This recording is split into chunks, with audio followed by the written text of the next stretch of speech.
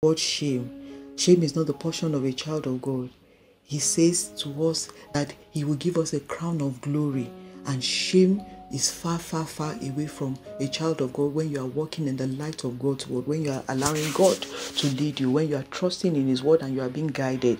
He will remove shame and reproach for you. And for those who have gone through troubles, he promised us in Isaiah 61:7 that he will give you double, he will compensate you. So it's not a shame when you are going through situations because you are on purpose, you are doing the will of God. Maybe somebody has talked you down when you were trying to evangelize or you are reaching out. Don't be ashamed. The Bible says we should not be ashamed of the gospel.